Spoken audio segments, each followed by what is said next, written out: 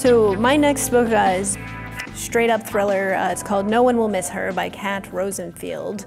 And it's the story of two women. So Lizzie Willette, she kind of lives in a poor town. She comes from the poor side of town, married to the wrong sort of man. She grew up with her father. You know, he owned the local junkyard. So she's always been somebody the town, you know, kind of torments or shuns and ultimately ignores. And so now, you know, she's in her 20s and she's trying to make her way in the world. So she starts renting out their lakeside cabin to vacationers from away, they call it.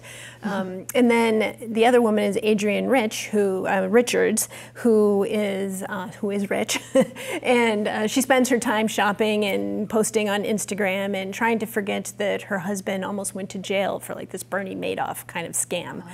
And she rents Lizzie's cabin, and despite being very, very different, these two women kind of bond, you know, over drinking wine and sharing secrets.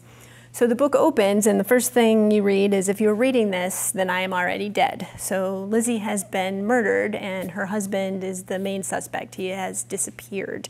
And so the story goes kind of back and forth with these kind of this commentary from Lizzie from beyond the grave, between the investigation at the town and the lakeside cabin, and Adrienne who's gone back home to the city.